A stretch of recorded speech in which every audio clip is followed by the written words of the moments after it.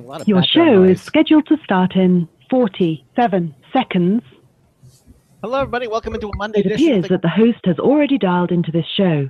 Only one host is allowed per show. Thank you for using Blog Talk Radio. Goodbye. Okay, looks we're having some technical difficulties, and hopefully we can get them resolved. So we're going to try it again. And so let's see what happens here.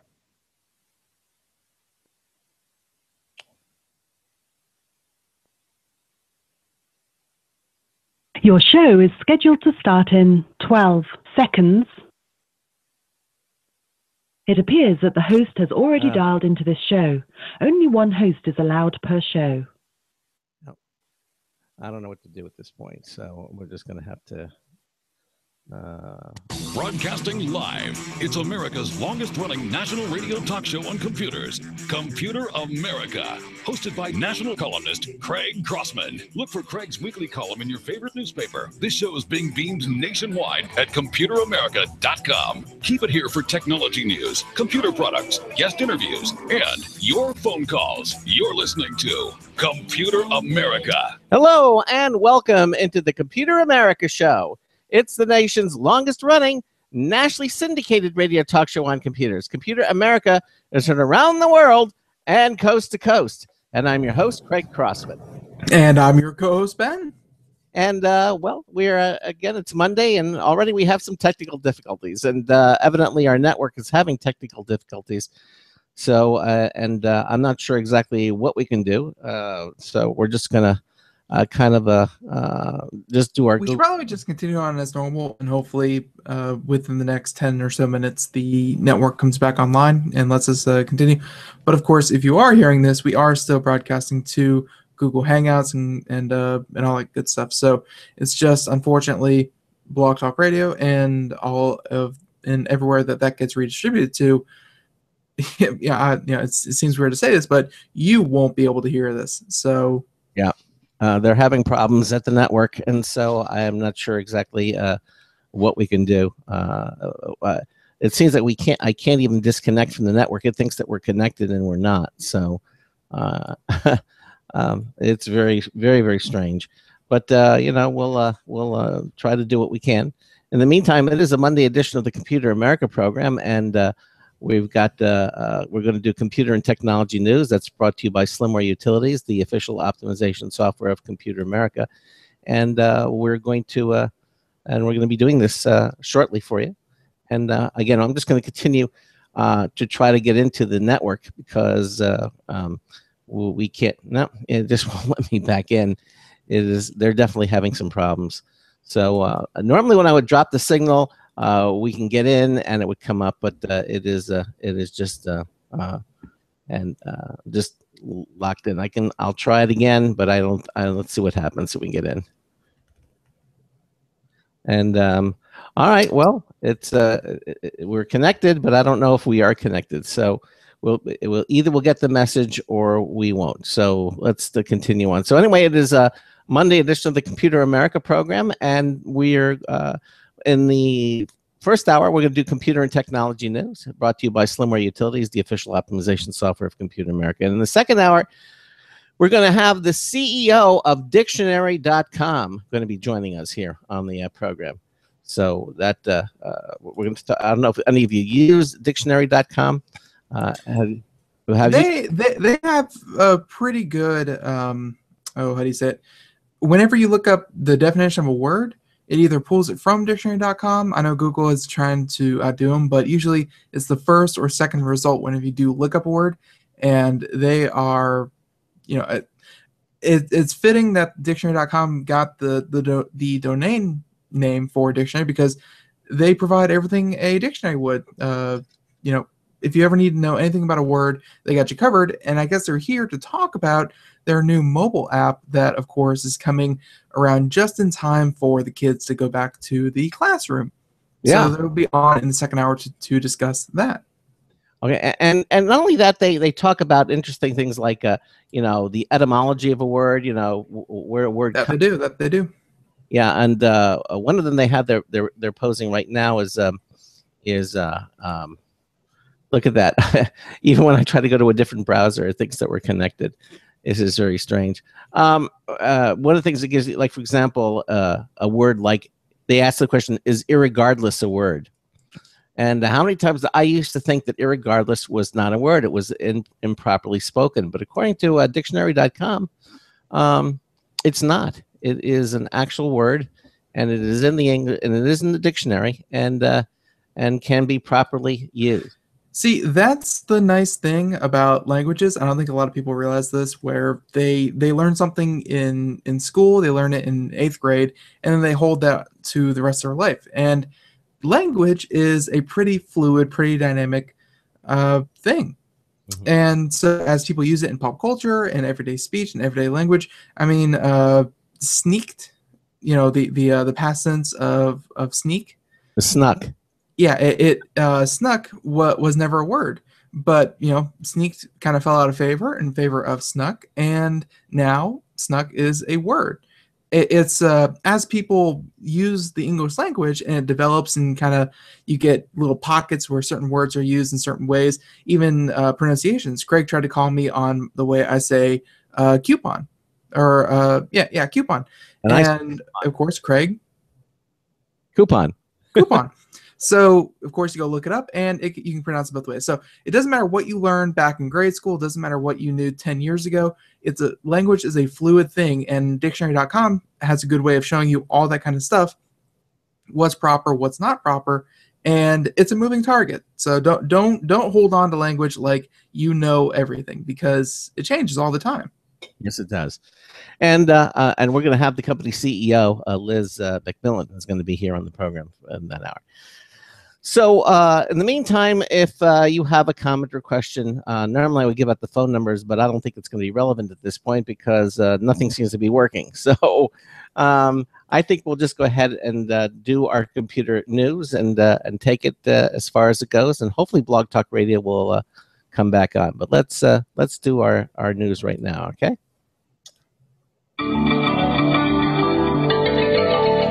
Tonight's computer and technology news is brought to you by Slimware Utilities, the official optimization software of Computer America. You can visit them at slimwareutilities.com to clean, speed up, and optimize your Windows system. That's slimwareutilities.com. And why don't you take the first story? Sure, I'll do the first story. The first one that I have, let's pop up. By the way, there's a video portion. You should definitely check that out, because I guess currently that is the only way that you can hear us tonight. But irregardless, the first story tonight, we're going to do this one from GeekWire, although it's been all over the news lately.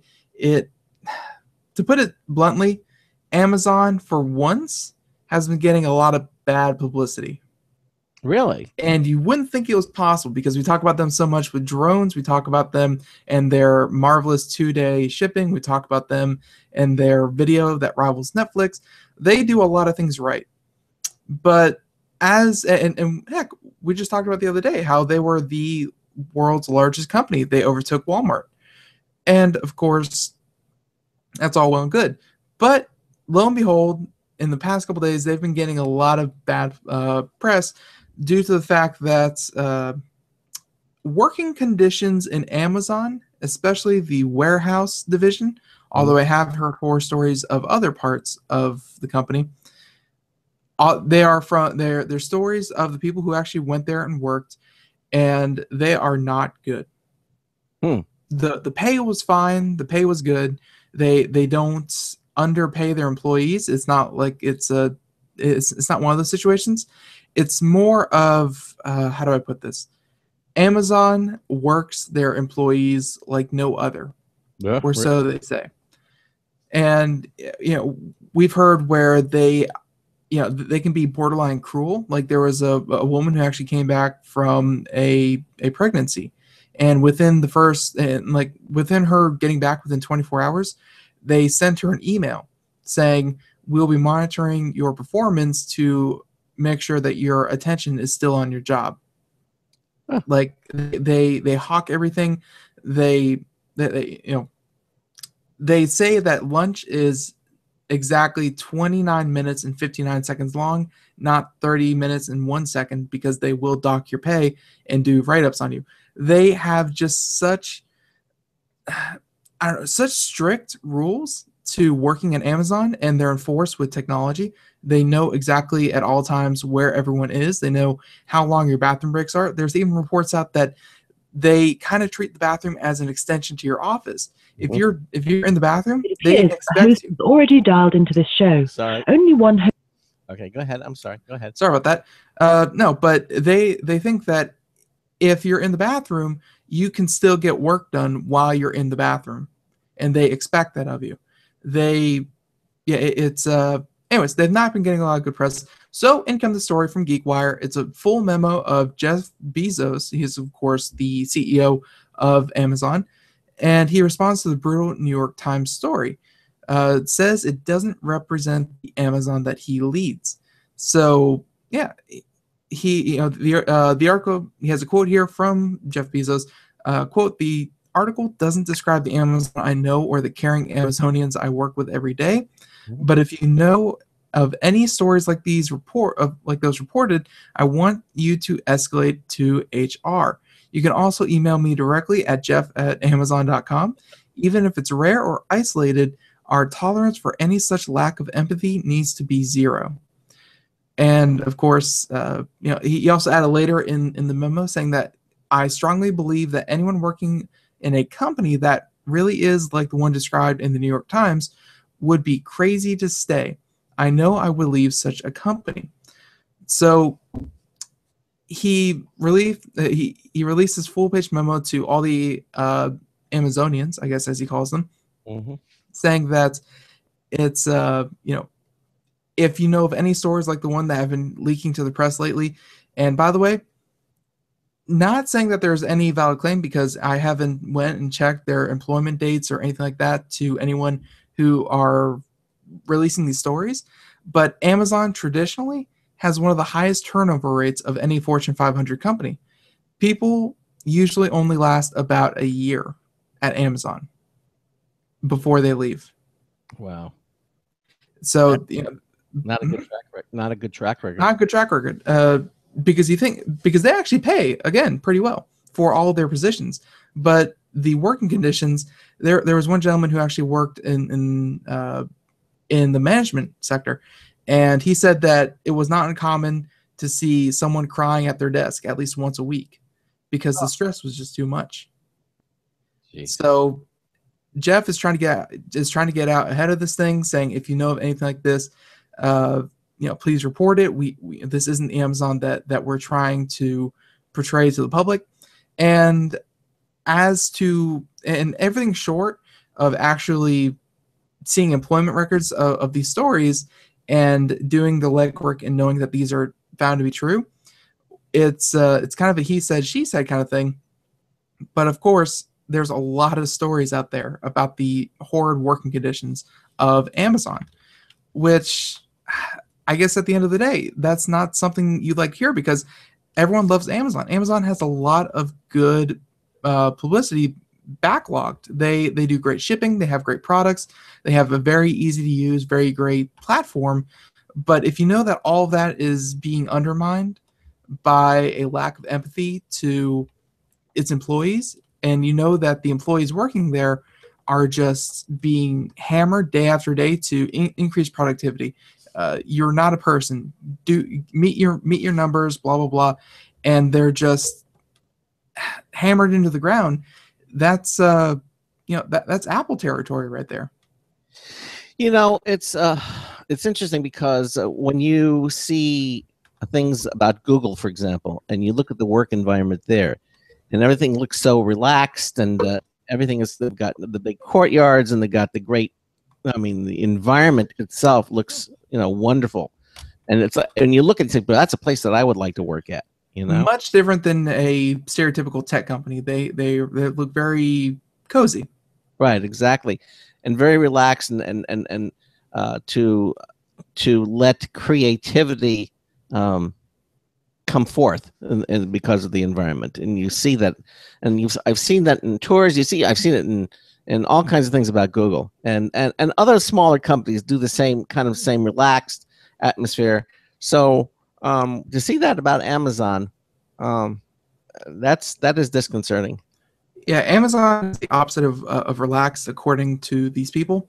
Mm-hmm. And actually, I heard another story about, and this was actually true. This one has been, proven, was that one of their warehouses, they didn't have air conditioning, and instead of putting it in, they found it was cheaper to have an ambulance sit outside the warehouse and take people to the hospital as they fainted, rather than put in air conditioning into the warehouse. Wow. And again, that's happening in America. This isn't China where we don't have regulation. This is happening here in the US. So it's not looking good for Amazon, and hopefully they can either prove that all these stories are false and that they are isolated incidents, or better, show the working conditions and maybe even improve them if they are true drastically.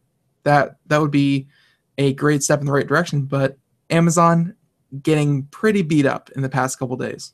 All right. Well, the other piece of news is I think we've been connected to the network now for about 7 or 8 minutes, and it hasn't rejected us. So it looks like that we're on the air, and hopefully, and if that's true, you've just been joining us. So we're just doing a story about Amazon.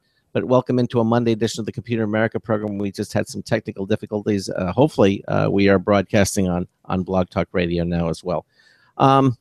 So let's continue on, and we'll see how things move along.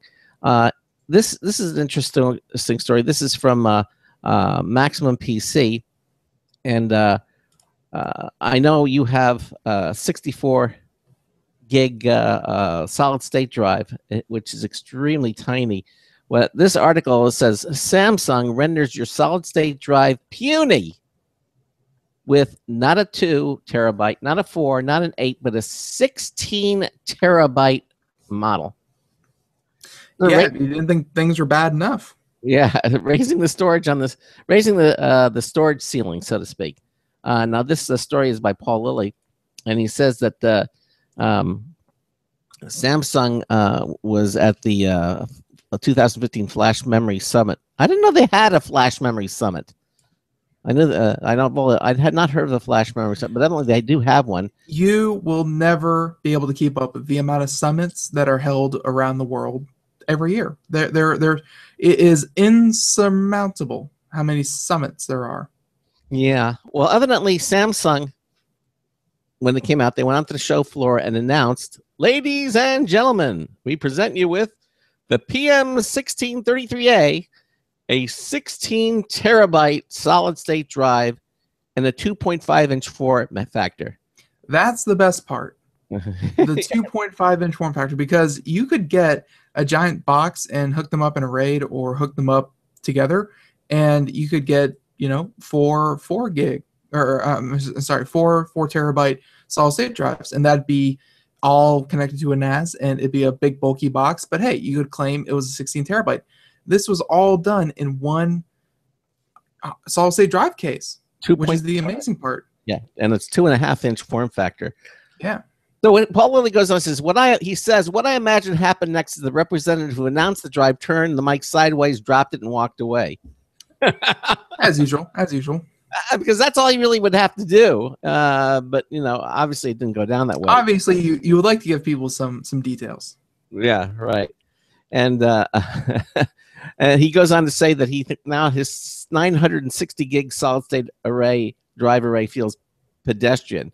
Wow. If you have a 960 gigabyte feeling and you feel pedestrian, what do you think with the 64 gig version? Are you asking me if I feel pedestrian? You must be down and crawling at this point. No. I feel outdated. That's the big thing. Okay, but there's outdated, and then there's 16 terabyte, because we just talked about an 8 terabyte the other day, and that was, I kid you not, that was about a month ago. Yeah. And I believe it was also Samsung who released it. They're like, hey, check out this 8 terabyte, and we were gushing over the 8 terabyte. Well, and now this. Yeah, they've doubled it. This is now the most capacious single drive around. It is now the new champion. Now, a little of the tech details on the drive. Samsung's using their new 256 gigabit TLC flash memory technology. This is the third generation of 3D VNAND memory, and it consists of 48 layers of 3 bits per cell on a single die. Jeez. Now, Crazy. yeah. He goes on to say that not only is this the most capacious solutions based on the second generation VNAND consisting of 32 layers of 3 bits per cell, but according to Samsung, it sports improved read and write performance along with better power efficiency. Now, for the price, drum roll. Samsung didn't say, and I am not the least bit surprised that Samsung didn't say. But as Paul says, he says, I suspect it's in the neighborhood of an arm and a leg. I would think so. I mean, how much were they asking for the 8 terabyte? Do you remember? The 8 terabyte, yeah, was I think the 8 terabyte was somewhere in the neighborhood of 2,000 something. Mm-hmm. Yeah, somewhere in there. Yeah. I'm looking at some of the reader comments of this article. One guy says, shut up and take my money already. Yep. Well, that's a common meme on the internet, but just looked up this other article from Tech Times, of course, talking about the same thing. And they would kind of say that, or at least they're estimating the cost of this thing would be about $5,000. You know, again, $5,000 for one hard drive. It's of course bleeding edge. It's all new. It's the largest on the market. If they, when it does arrive on the market, it's solid state, not traditional magnetic hard drive. It has everything going for it. But $5,000 just for a hard drive. And you know what's really sad is when you pay that $5,000 and then like 6 months or a year goes by and then you can find it, for $900 or something. Like that's what's gonna happen. That's what's gonna happen. They're gonna keep making. I wouldn't say it would be that precipitous. Like it would be if you paid $5,000 today, probably in a year you could pay $2,000, and then like 18 months, it's definitely going to be less than half. It's definitely going to be less than half than it was. And not only that, not only is it going to be less than half than what you paid for it, there's going to be something better out there. 18 months later. Of course. But if you have to have the newest thing, the biggest thing, the most awesome thing, folks, if you came up to me on the street and said, hey, Ben, I just picked up the new 16 terabyte solid state drives from Samsung, I would be impressed. I'm not going to say, oh, why'd you do that? That was silly. No, this thing is impressive. Yeah, it is. It's extremely impressive to have that kind of capacity and for that kind of money. But there it is. And a 16 terabyte solid state drive in a 2.5 inch form factor with faster reads and faster writes and better power consumption on all. I mean, this is cutting edge. It's bleeding edge. And of course, anything that's cutting edge or bleeding edge, you're going to pay for it. There's no question about it. And I guess we have to say at this point, folks, what are you doing with all this data storage? Why do you need 16 gigs? Well, you have to load Windows 10 on my computer. That's why. Windows 10 takes up exactly, 20 gigs? Mm-hmm. That leaves you another 15.911. No, or something like that. Anyways, tons upon tons of storage. This thing will have you covered. You wouldn't even need a NAS storage anymore option. 16 terabytes would have you covered. That thing is crazy. Like, not even 16 gig solid state, which is, again, on its own, very impressive. But that's bigger than a lot of traditional hard drives. Mm-hmm. I don't know, Craig. I'm trying to think of the last time I heard of a traditional hard drive having 16 terabytes of storage in one unit. No, it is. It's really. I mean, I never thought we would hit that point where solid state drives would surpass. I always thought that magnetic drives would be less expensive and have far more capacities. And to see a solid state drive with 16 terabytes, I think the largest drive capacity I've seen is like I think 6 or 8 terabytes. Yeah. On a single platter. And here they've got a solid state drive with 16 terabytes. Yeah. Of course, solid state drive is what about anywhere from 50 to 70% faster than a hard. Yeah, for sure. And I was just looking up, and the only option I could find for traditional hard drive are, of course, external options. And really, the only one offering out of the box 16 terabyte support is, of course, by the company LaCie, LaCie, and they LaCie, LaCie, and they have a 16 terabyte external unit, and of course, very pretty. If you've never seen their stuff, definitely go check it out. But again, they're offering a 16 terabyte external hard drive. Even for a traditional hard drive, it's $1,400. And I bet you it's not one. It's not on one single platter. No. It's 4 terabytes that are, of course, in this one box hooked up in a RAID. And I'll tell you, it's not a 2.5-inch form factor either. It's probably a 3.5-inch drive form factor. I know it's a pretty big hunkin' system. So to get 16 terabytes on any hard drive, let alone a solid state drive from Samsung, this is awesome news. It is. Because if you do need it, I mean, it's there. I wonder how much the 8 terabyte version is. Did that drop in price now? I probably not actually, because again, we were just talking about like a month or two ago. Why would they already do a price drop on that?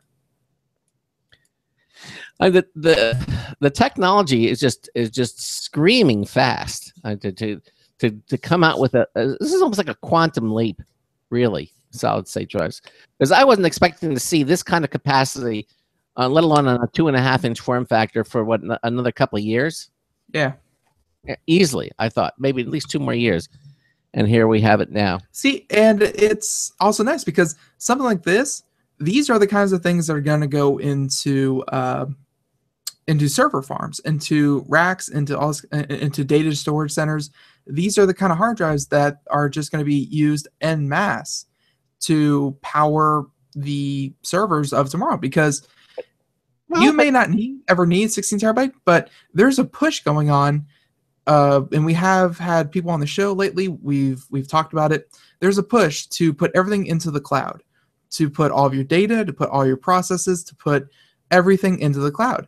And if you have server racks, if you had memory racks just stuffed full of these 16 terabytes, it would be fast, it would be clean, and small. And just imagine, like, there's less heat, which is huge in data centers. It's, of course, as Craig said, small, so you can put more in a smaller square footage. This is how, in the future, data farms are going to cope with the amount of data we're putting into the cloud. It's stuff like this. Yeah, we're talking about server farms, but you can put this stuff into a laptop. Oh, you can put it into a Chromebook. What are you talking about? Yeah.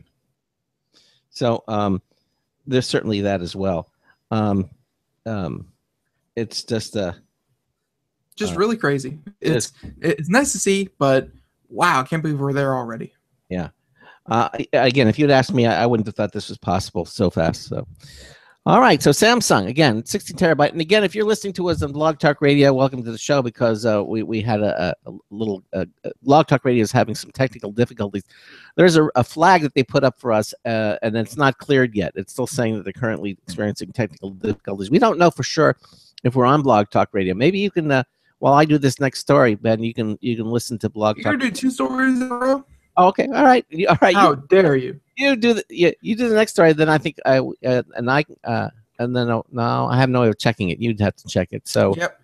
Okay. Let's tiptoe, and then we'll check during the commercial break, which is why they're there. Oh yeah. But okay. yeah, no, we have about a minute and a half, so we're going to start on this one, and then we'll go into the video and just what it means right after the break. But to start off, this was the big news today. I found it on almost every single tech site I go to aggregate news, and Google works their employees to death. No, Google, kidding. Google announces Project Sunroof initiative to help cover your roof in solar panels. Oh. Yeah, so solar power is a big thing, or at least it's becoming a big thing. The efficiencies are getting up there. Solar panels are getting easier and cheaper to produce. It's actually becoming kind of financially viable if you can afford the initial cost to put solar panels on your roof. Because in the long run, hopefully over the life of the solar panels, of course, they will hopefully pay for themselves and then some, and then feedback into the system. Wow. The power grid. All right. Well, we're coming to the break, and what we'll do is we'll continue on. You're listening to the Computer America Show. Ben and I are doing Computer Technology News, brought to you by Slimware Utilities, the official optimization software of Computer America. We have two brand new News Tips Bullet reviews from Marty Winston. That's all coming up. We'll be right back with more right after these words. Stay tuned. You're listening to Computer America. Sometimes disaster strikes. Data can be lost due to many different reasons. Accidental reformatting, power spikes, virus attacks. Zero Assumption Recovery provides a suite of highly effective and thorough data recovery software for Windows operating systems. ZA is suitable for home users and small businesses who need a powerful data recovery solution for Windows and Linux file systems. Go to z-a-recovery.com. Sometimes disaster strikes. Data can be lost due to many different reasons. Accidental reformatting, power spikes, virus attacks. Zero Assumption Recovery provides a suite of highly effective and thorough data recovery software for Windows operating systems. ZA is suitable for home users and small businesses who need a powerful data recovery solution for Windows and Linux file systems. Go to z-a-recovery.com. Hi, this is Craig Crossman, host of the Computer America Show. You have important meetings to schedule. Your company's getting ready for its IPO, and you're in charge of the PTA fundraiser this month. So how do you coordinate everyone to be available at the same time? Are you still using emails, phone calls, even text messages to schedule meetings with a group of people? How's that working out for you? That's so great, huh? It's a fact that every day, millions of people suffer from scheduling headaches. Well, with Doodle, scheduling meetings with a group of people is quick and easy. With Doodle, you can easily propose available times to each member. Each one checks off the times that they're available, and then you simply pick the time that works best for the group, all in an easy-to-read display that integrates with your existing calendar. Nothing could be more simple. Give Doodle a try for free, and like millions of Doodle users, you'll truly see how easy it is to find the perfect date.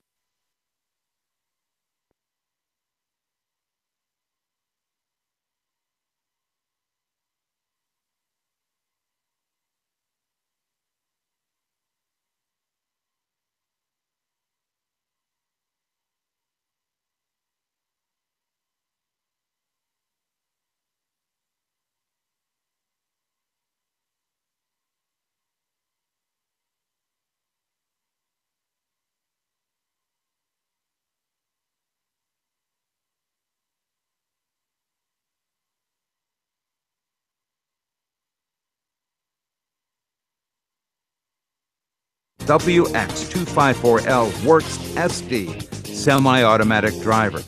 To follow the gun metaphor, it's a little more like a revolver. It uses a 6-chamber cylinder that holds a different bit. Since it appears you're calling back into a live show, we are reconnecting you now. Standard screwdriver bits in one cylinder, and comes with a second cylinder holding things like hex bits, star bits, and a screw starter drill. You can change bits or cylinders by racking back a top slide for access. There's a front white LED work light to let you see your work target. A wall wart charges its 4-volt lithium internal battery, as confirmed by a red LED on the bottom of the handle. Bottom line, the model WX254L Works SD semi-automatic driver is a spin and win solution to never going far to find the bit you need to fit what you're doing now. Marty Winston with a News Tips Bullet Review for Computer America. Welcome back to the Computer America Show, 33 minutes past the hour. And yeah, to everyone out there listening to Blog Talk Radio, Unfortunately, we are experiencing some issues. We'll have them sorted out hopefully by the middle of tonight, or worst case scenario, tomorrow. Yeah. This is of course, on the network side. Can't do anything about it. For once, we can safely say it's not our fault. But it still does not help you, the listener, so we apologize. But of course, you can always pick us up on Google Hangouts and our live video feed. Yeah, our live video. our live video feed. So you can always go there and check that out. And we will, of course, have archives in case you have been wanting to listen to it. And you have someone out there who's listening to the sound. You're like, I can't hear Compute America. It's okay. You can always listen to us here. So continuing on with this whole story about Project Sunroof, the new initiative from Google. And there's a video that we're actually going to play right here. And oh, look at that. Yeah, it's a video, and the video goes on to explain that solar power, just to be frank about it, sun hits everyone's roofs every day of the week. It's just a thing that happens. And a lot of people, they don't have the means, they don't have the technology, they don't have the wherewithal or even know if it's financially viable to put solar panels on their roof, because heck, there's things like shade. You don't know if your house is facing the right direction. You don't even know if it's worth doing in the first place. Enter Google. Google can use the Google Maps that we all use for navigation, for travel, for all that kind of thing, and using existing data built into their maps, they can actually superimpose the amount of sunlight that any given area receives. Of course, just to be upfront about all this, this is only done so far in 3 different cities.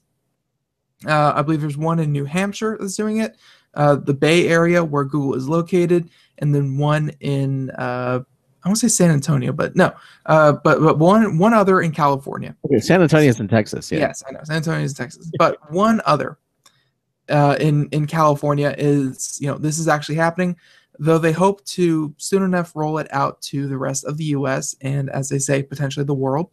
And again, just to cover what it does, it'll give you the street view of your house, and then using a sliding color chart from purple to red, or purple to yellow, it will show you the amount of shade and amount of sunlight that any given building has going for it. So let's say you're not really sure if your roof gets a lot of shade or a lot of sun.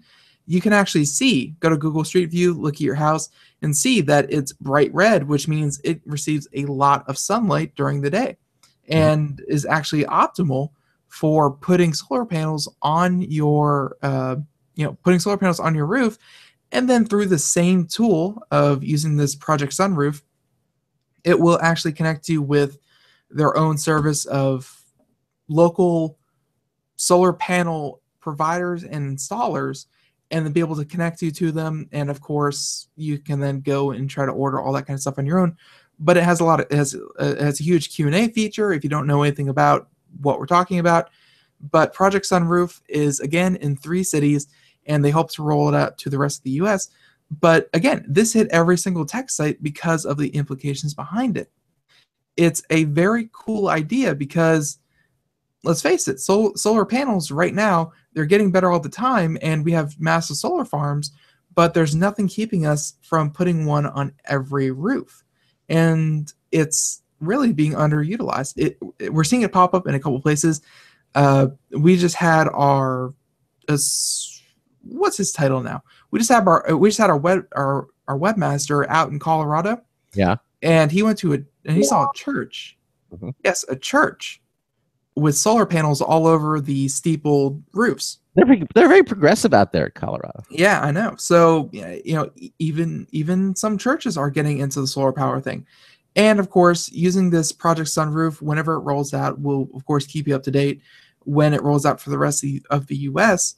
But yeah, it's going to show you in a very easy to see kind of color coordinated way.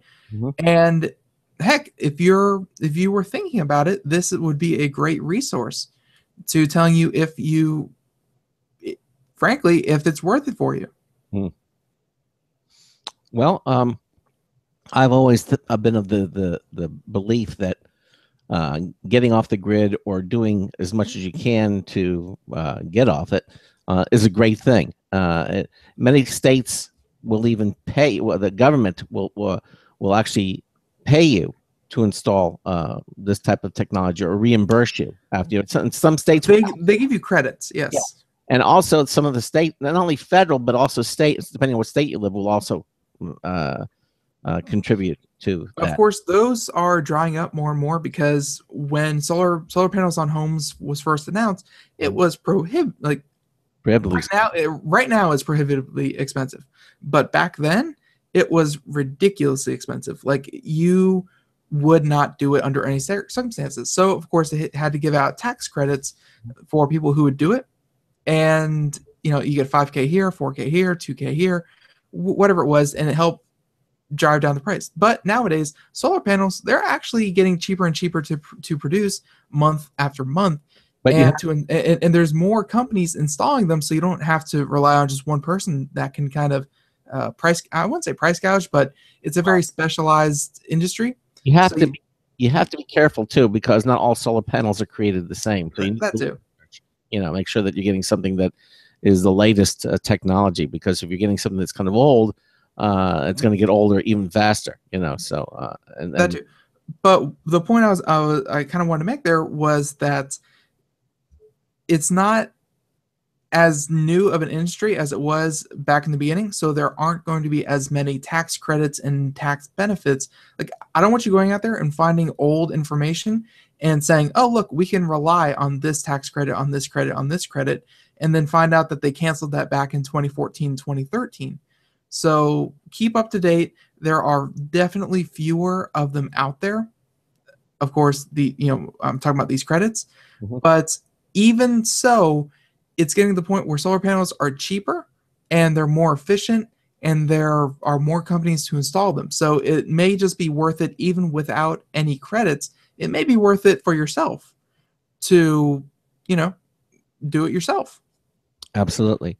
I mean, as I said, it does make a lot of sense. The more you can get off the grid, although the initial shock might be expensive, eventually it's going to pay for itself. And actually, in many cases, you'll be able to sell that power back to the electric company and actually make money. So that is the dream. Yeah, that is to get that power bill, and then to see not, oh, I owe them how many hundreds of dollars, but to get that bill and say, oh, look, they just paid me $32. That is the dream. That is the dream. Okay, I'm going to go ahead and do the story. We might have time to do two, but I know you're going to try to get the guest online, and that'll confirm everything is up and running. But this story from Maximum PC is entitled, again, this is from Kevin Parrish, Apple Boot Camp. Remember Boot Camp? It allowed you to boot into Windows. It's not like Parallels, which allows you to let you run Windows and the Mac at the same time, but it is a solution. Well, evidently now Apple Boot Camp 6 now supports Windows 10. So before Boot Camp 6 was released, in other words, this came out after Windows 10 was released. It just probably missed it by a hair. But now there's an Apple support page revealing that Boot Camp 6 for Mac is compatible with Windows 10. Okay. So what does that mean to you? Well, basically, you can now use OS 10 on a supported OS 10 Yosemite Mac machine. Okay. It does. What about the Cap? What is it? Captain El Capitan. El Capitan. Doesn't mention El Capitan, which is the latest version of the Mac. It says on a Yosemite machine, you can now. Is El Capitan out, or is that the one in beta and they will eventually push it out? El Capitan is out. That's what I'm. Really? Yeah. Anyway, Yosemite. If you have a Yosemite machine, it will work. Now, unfortunately, again, according to Maximum PC, Boot Camp only supports the 64-bit version of Windows 10. I mean, okay, 32-bit is pretty much over. I mean, it's legacy technology. Everything is 64-bit.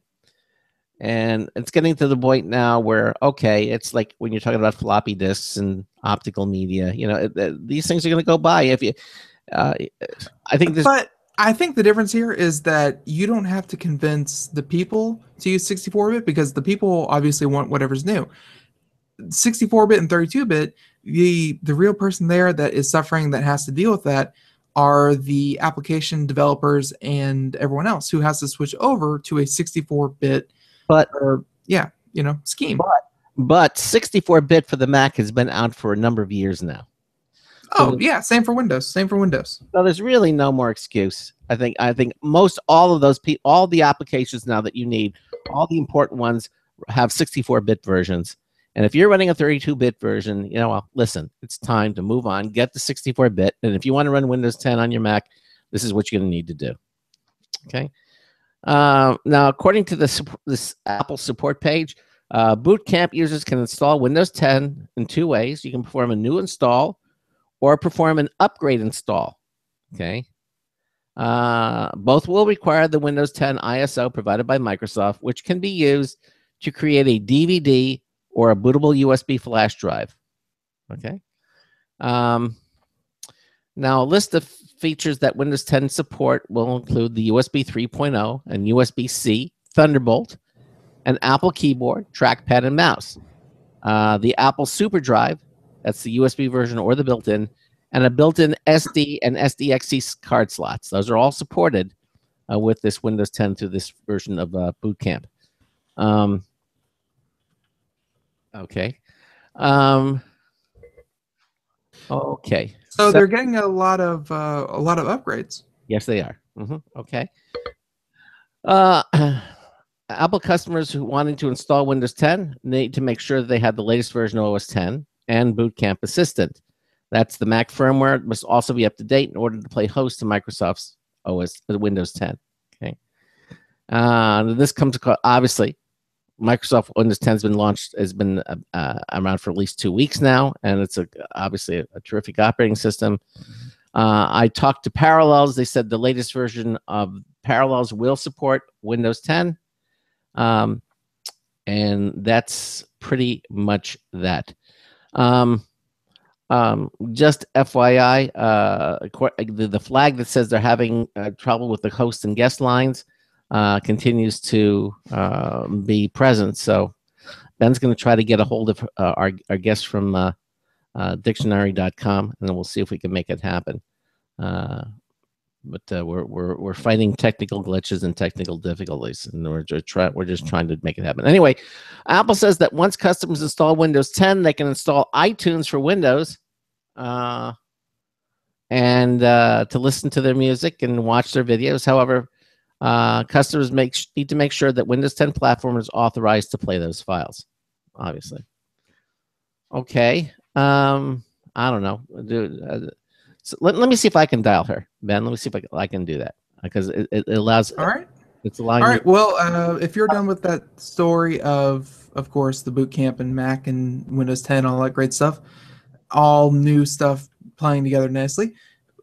There's another story out, and this is, of course, near and dear to my heart because I really do enjoy Twitch. Twitch is a great platform for gamers to stream their video games to other gamers, to anyone who wants to watch.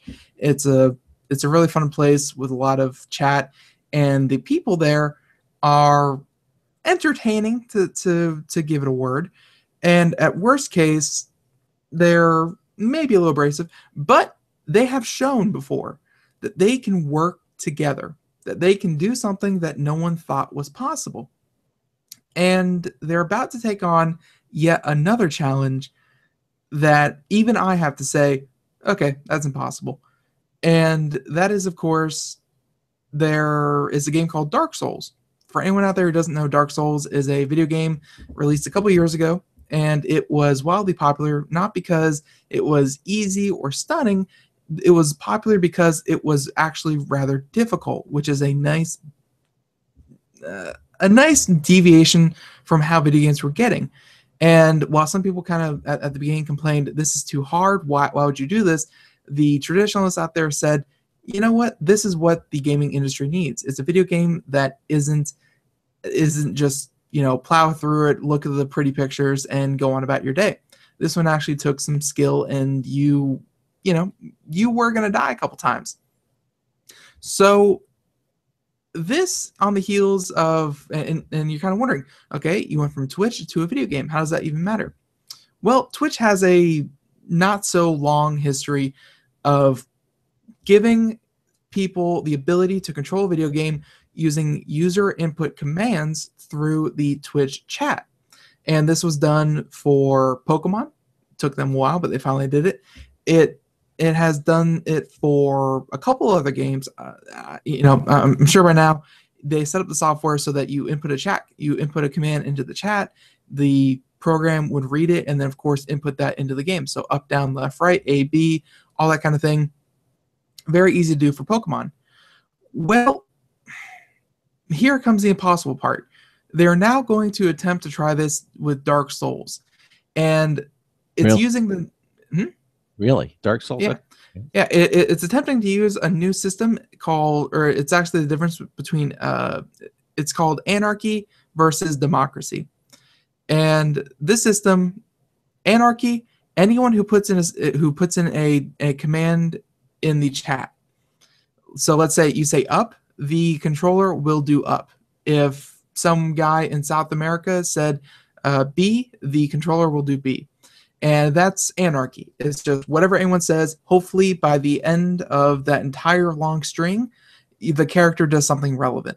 And, of course, this is pretty easy to do with Pokemon. It's pretty easy to do with a couple of the older games. But for something as advanced as Dark Souls, this probably won't work. And then the other system is, of course, Democracy, where every 10 seconds it will take whichever command is listed most, and it will perform that command. So if 100 people said up and 3 people said B, it will do the command up.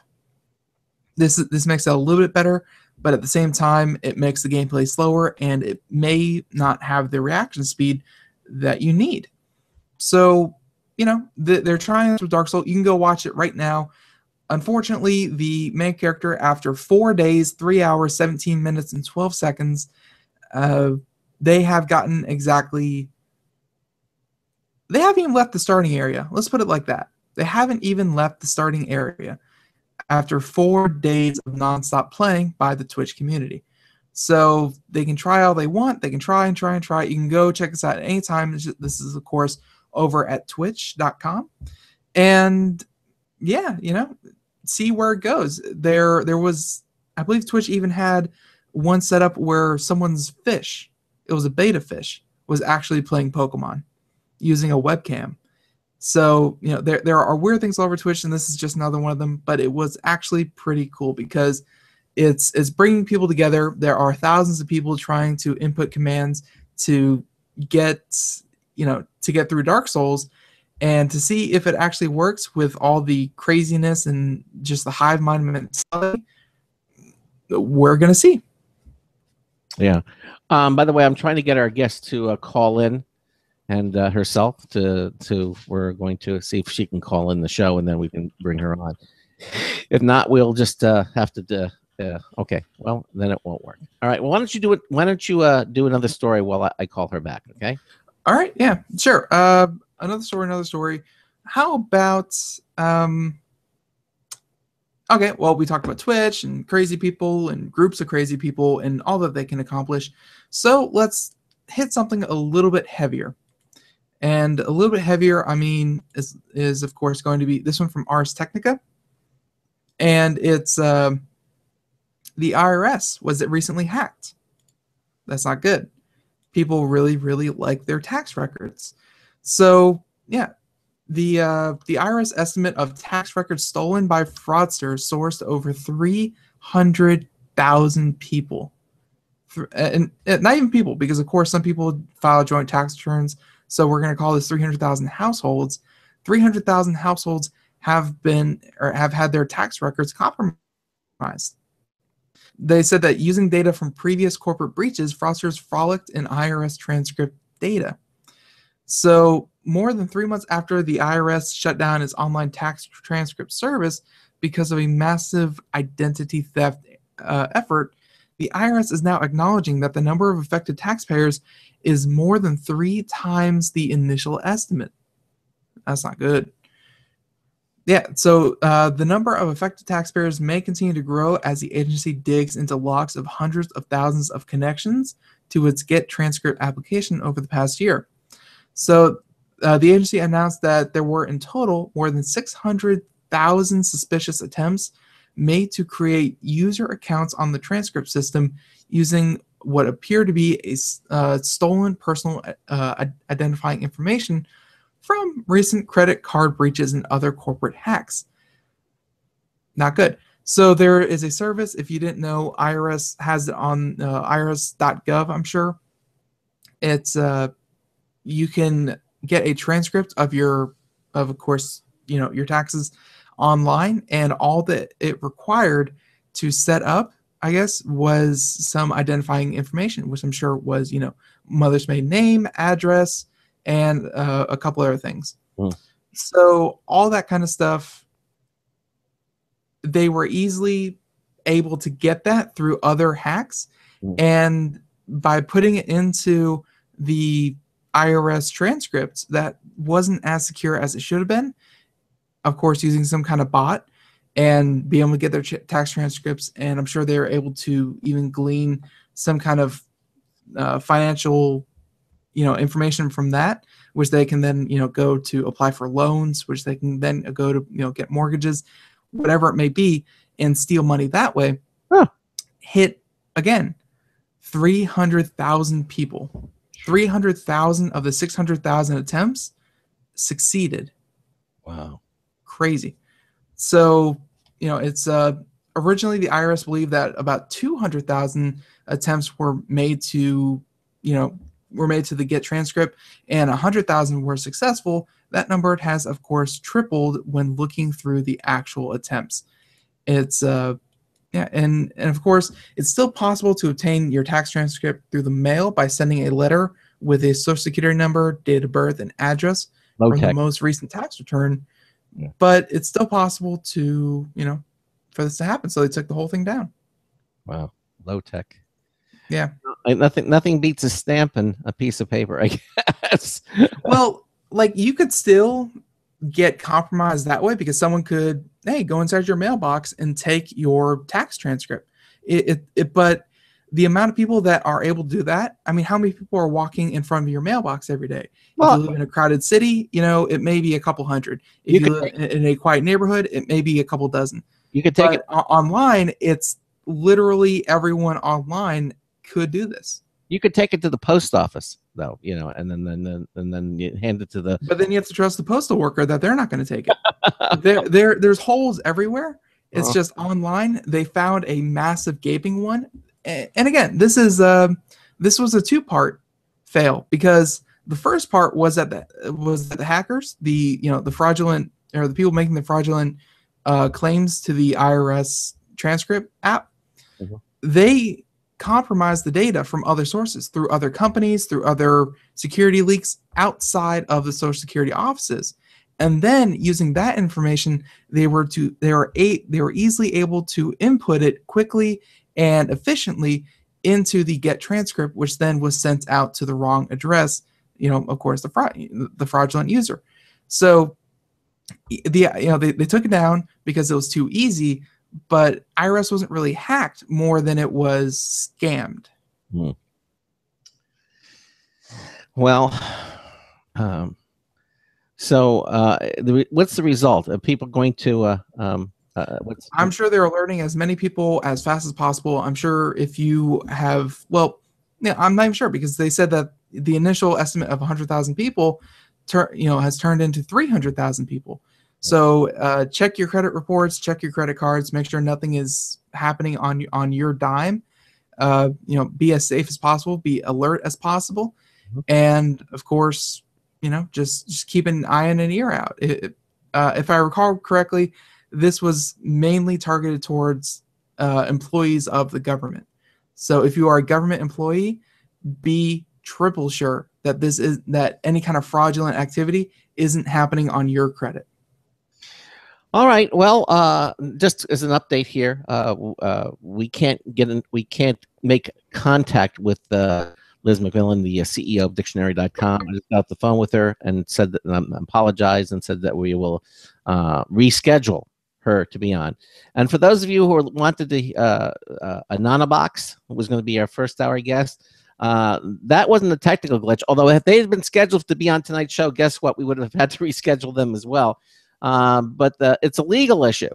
They talked to their lawyers, and their lawyers said no. They have some big things in the works, and they recommended that they do not go public on any broadcast medium until these things are resolved. So we will be. Oddly enough, the device about staying anonymous doesn't want a publicity. How odd. Yeah, well, that's what their lawyers said. So I've talked to their PR guy, and he said they will be rescheduling when they get clearance from their legal department. That's okay. This kind of thing happens. Yeah, it does. And we've got another hour of computer and technology news brought to you by Slimware Utilities. We're going to be gone just for a moment, and then we'll be right back with more. Don't go anywhere. Broadcasting live, it's the only national radio talk show on computers to air every weeknight. Computer America, hosted by national columnist Craig Crossman. The first hour's behind us, but there's still more of tech news, tech talk, and your phone calls. We're being beamed nationwide at ComputerAmerica.com. You got computer problems? Bring them on. You're listening to Computer America. Computers run the world, and we run computers. Call us or send us an email to live@computeramerica.com. Hello and welcome into hour 2 of the nation's longest running, nationally syndicated radio talk show on computers. This is the Computer America Show, and I'm your host, Craig Crossman. And I'm your co-host, Ben. And we continue on. If you're just joining us now, we are experiencing network technical difficulties. It is not on our end. It is definitely the network. Our caller lines are down. Host and guest lines are both down, and we cannot make contact. Had we had them scheduled on Google Hangouts, we could have had the interview. But as it turns out, Liz McMillan, who is the CEO of Dictionary.com, was going to be a telephone interview, and we cannot make a phone connection via the network. So we'll just have to reschedule them for another time. I know you're disappointed, but these kinds of things happen. Yeah, it does. It happens. Now, we're going to continue doing computer technology news, but do we want to talk at all yet about your Windows 10 experience, or do we? Because this will be a great time to do it, or do you want to? Windows 10 experience. I've been using it, and okay, so you have it installed. All right. Yeah, as I said before, and I went over Friday about how I was able to install it using 2 separate hard drives built into the same case, which is not really an option out of the box if you're trying to install Windows 10. So go back and check out Friday night's broadcast. I believe we had a Ralph Bond. Check out the whole hour, or the whole 2 hours. It was a great show. But somewhere in the middle there, we talked about Windows 10 and our experiences, and how I was able to do a workaround to get Windows 10 on my system. Just FYI, we had an unprecedented amount of downloads for that show. I don't know why. I mean, it was, but why? Because it was amazing. It was the best show we've ever done. Well, there it is. We had an unprecedented amount of downloads. Probably, I think it's at the history of the show is one of the biggest downloads that we've accounts that we've had. So Craig is the only one surprised by this. It was an amazing show. I don't know why he's surprised. Okay, well, you should go back and check it out if you didn't. Yeah, color me surprised. All right, there it is. So, so as Ben said, now the other thing that you have not talked about yet, and I don't know if because we have. Whoa, wait! You can give me 30 seconds to talk about Windows 10? Oh no, go ahead, please continue. You just kind of cut me off there. But regardless, 3 monitor setup. That was my other big news. I have 3 monitors set up and using Windows 10. One of the really nice features is traditionally with Windows, if you had more than 1 monitor setup, you can only have 1 taskbar where it would have the start button, all the programs you have open, and that would just be on the main monitor. Windows 10, thankfully, lets you have that bar across the bottom on as many monitors as you have. So you don't have to always go back to the home monitor. You can use any monitor that you're actually focusing on as your main monitor. Very, very nice. Nice new feature and that's a new feature to Windows 10. Yeah, Right. nice new feature to Windows 10. All in all, I gotta say, I'm not, and I guess to some point this is a good thing. I'm not really using Windows 10. I'm not using all the new features as much as I thought I would, because it works so seamlessly that you kind of forget about the new features. Because I'm using the search bar a lot more often, because it's just with everything just slightly reorganized, and you can kind of see where it's at after you search for it. But using the search bar, it searches your computer and searches the internet at the same time amazingly well. So that's a very nice feature. But I don't really have to go into the live tiles that are at that they're at the start menu. I don't really have to use any of the other new features that come with it. If you are upgrading from Windows 7 to Windows 10 and you're like, man, I really like Windows 7, but I need to get in on this Windows 10 because it's new, and I just got to have new. I don't want to miss the and free. Yeah, it's new and free. So I got to upgrade from Windows 7 to Windows 10. If you're anything like me, you really won't notice anything different. I mean, my computer actually runs a little bit smoother. The operating system has obviously, received a lot of love, and there aren't that many hiccups. It's actually a little bit more responsive than my old system. But at the same time, if you don't want to use any of the new systems, then hey, you don't have to. It works surprisingly well. So what you're saying is that even though if you have Windows 7, you're still saying update to Windows 10, just don't use any of the new features. And if you don't use it, you really won't notice any differences. But you should still do the upgrade because it's free, and you really should do that anyway. That's what you're saying. Yeah, you should. And I think one of the things that a lot of people are going to use eventually down the road, personally, I don't, but eventually I will have to, and that's apps. Windows has made sort of an app store where, of course, all the Microsoft products are there. Think Office and all that kind of thing.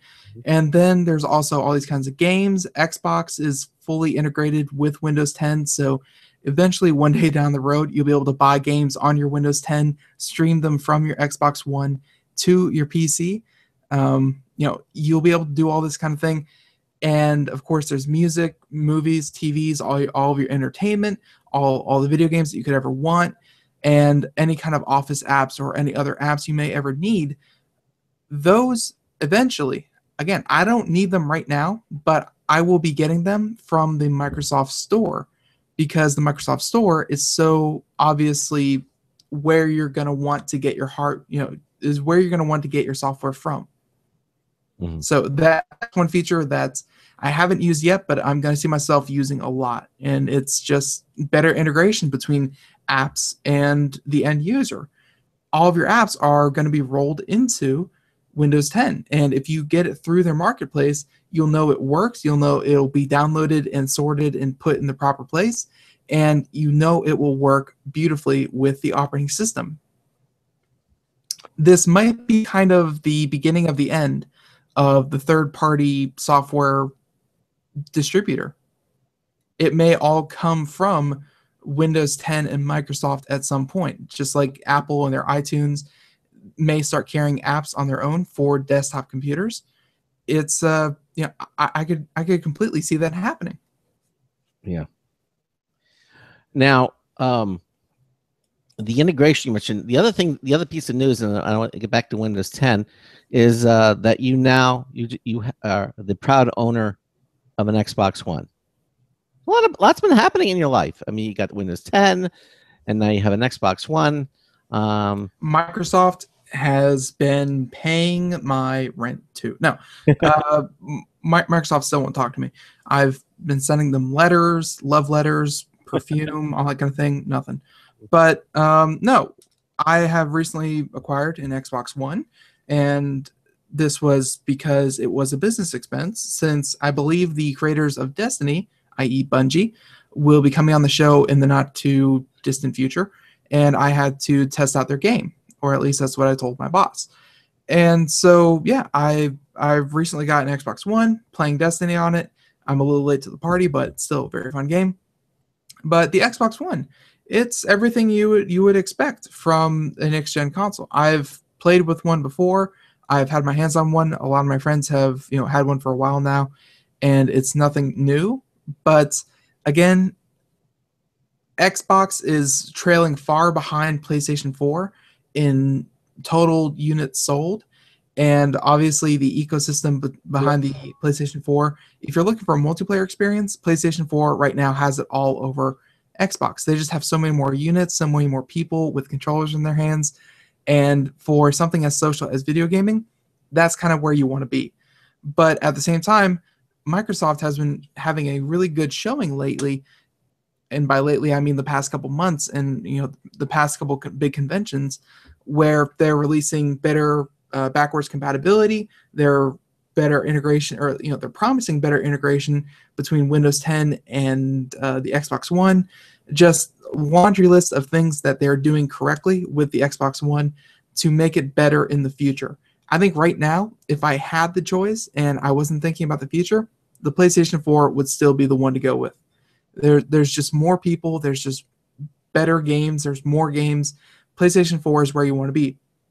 But I think in the coming years, and hopefully as Windows 10 really fleshes out, because I think quite a few people who have been on the show, a lot of our correspondents, have come on the show and said this feature seems like half done, half baked. They've rushed Windows 10 a bit.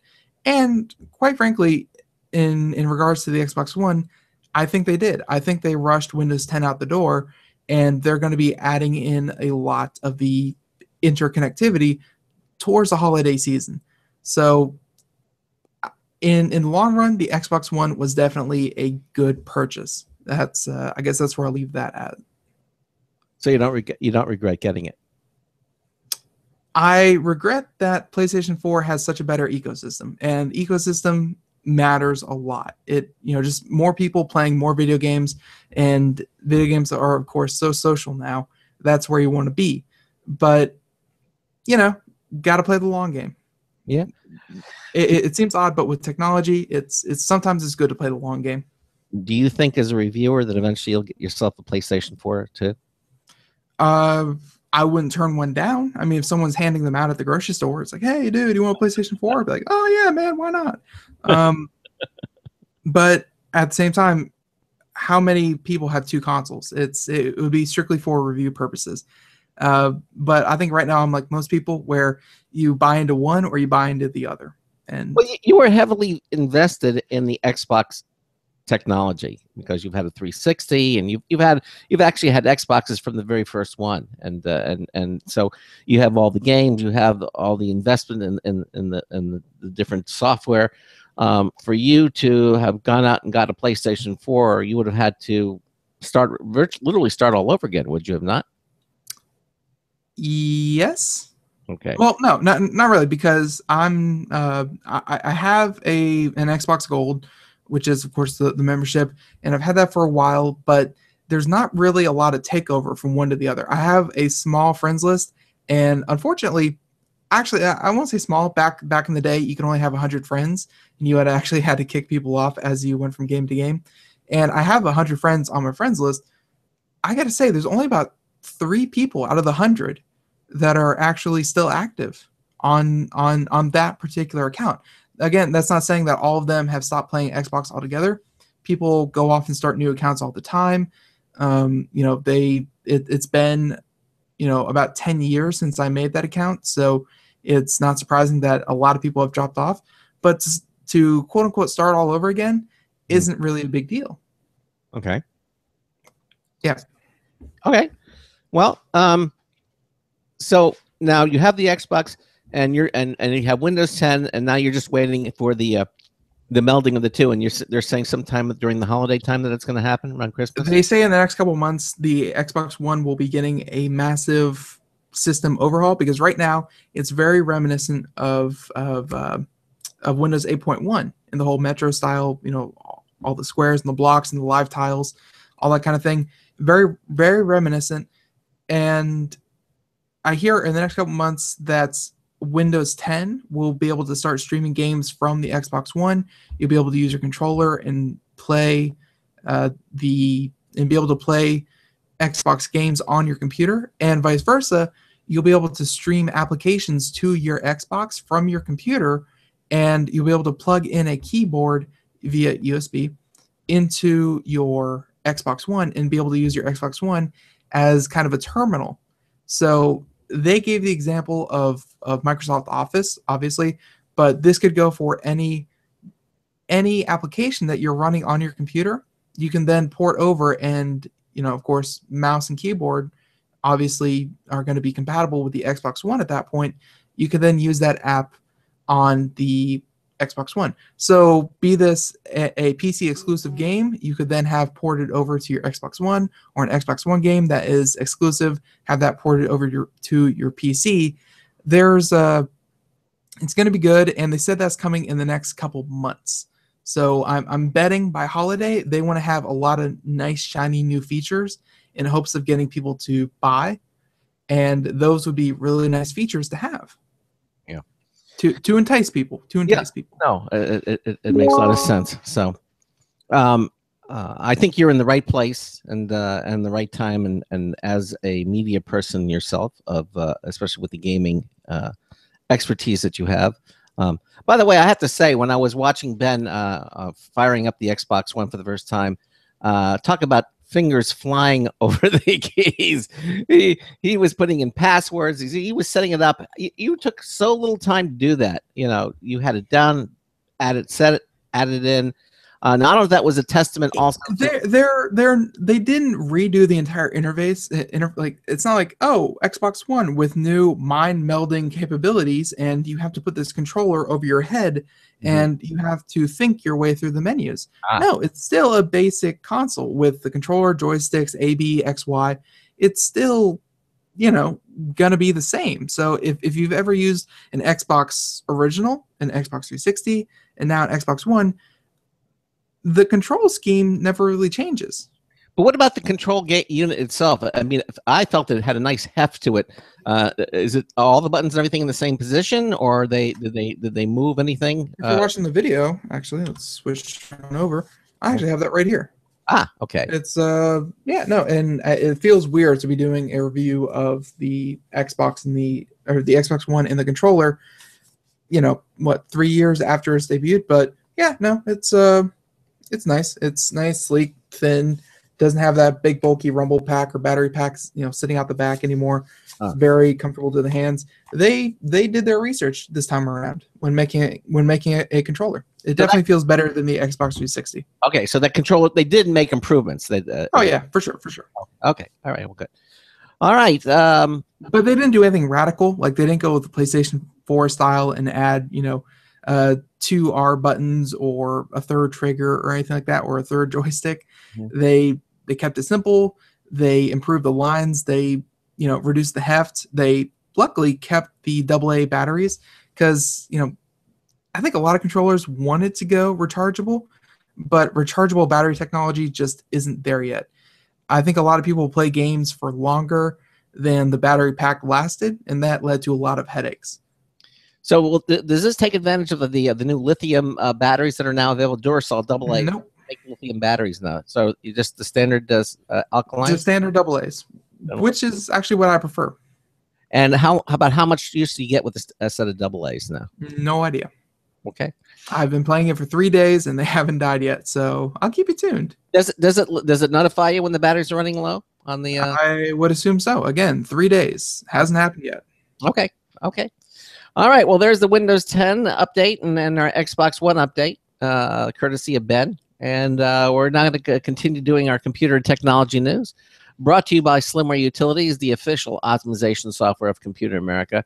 And I guess this is in the wake of the new Star Wars movie. Star Wars is coming out, in December or November? Something, I think, the actual movie? Yeah, November, I want to say. November, right, okay. Well, this, according to Ars Technica, Disney is creating 2 massive Star Wars themed lands at both Disneyland and Disney World.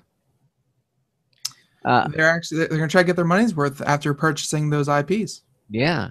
Attractions will let you fly the Millennium Falcon and visit the Mos Eisley spaceport. I remember that. There you go. So, and we're looking at some of the concept art that's going to be for these theme parks. This is going to cost a fortune, obviously, but Disney's ready to put this in. Now, obviously, this story again is from Mark Walton. Yeah, Mark Walton from the UK, Ars Technica. He's saying with the new Star Wars films coming up, with The Force Awakens, and that's starting this winter. The real reason he got excited for Disney's acquisition of Lucasfilm is finally happening, and Disney is building a Star Wars theme park. About time. And actually, they're building 2 Star Wars theme park attractions. One is Disneyland in Anaheim, California, which is the first one. That was the main one. And also Walt Disney World in Orlando, Florida. It'll take around 14 acres, okay, each. They'll make up a huge part of each park. And there's no word on when the Star Wars might actually be coming to Disney parks in Europe or Asia, but hopefully it'll be soon. That's his sentiment. Now he says that the details on it are kind of scarce, but they'll feature at least 2 new rides each theme park. One will let you take control of the Millennium Falcon. Another that'll be set inside the wretched hive of scum and villainy that is the Mos Eisley Cantina. Yeah, the infamous cantina scene, and I could see that. I couldn't see that as a ride personally. No, that seems like a weird ride, but I could see that as kind of a. Disney has these great areas that are interactive, and you kind of just go there for the atmosphere and the experience. And the Universal Studios does it really well, where they have different themed restaurants, based on restaurants of movies. Mm-hmm. And I believe one of them is like Clockwork Orange, like the whole diner they have there. Like I believe there's a restaurant based around that diner. But no, they could put that in as like a literal cantina, like a literal restaurant, and then have like live action performers and that same annoying song going on in the background. Still gives me nightmares. But I like that scene. I mean, I remember, again, this is before your time, but I went to the original Star Wars when it debuted at the movie theaters, and I remember seeing that scene. That was one of my favorite scenes. I had never seen anything like it before, and that's probably one of the reasons why. I mean, there's been many other memorable moments in the Star Wars saga, but that's probably one of my favorite scenes. Now, according to this article, the attractions that we're talking about at Disney will also introduce an as yet named new planet from the intergalactic film saga. So we're going to keep it up to date. I guess they not only want to keep the all the old scenes and all the old settings of of course 1 through 3 and 3 and 4 through 6, but they want to do some obvious tie-ins with the new 7 through 9, because that's the one Disney's making. And if Disney can do something really cool, add in new planets, add in new characters, add in new experiences, then if they can tie that into what they're building today, then that park is going to be very, very relevant, and it may just drive people to say, wow, did you see what they did in episode 8? I hear Disney has a ride to simulate that fight scene from episode 8. We should go check that out.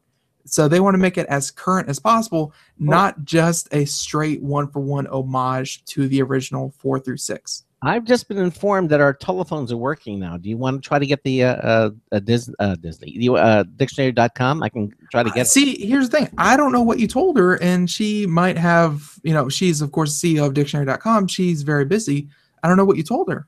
Well, I told her that we were having technical issues that we would probably try to reschedule. But if you want to try to get her on the phone while I'm doing this next story, we can do that and see if she's available. And tell her that's up to you. Why don't you try that, okay? In the meantime, Ben and I are doing these computer stories, computer news stories.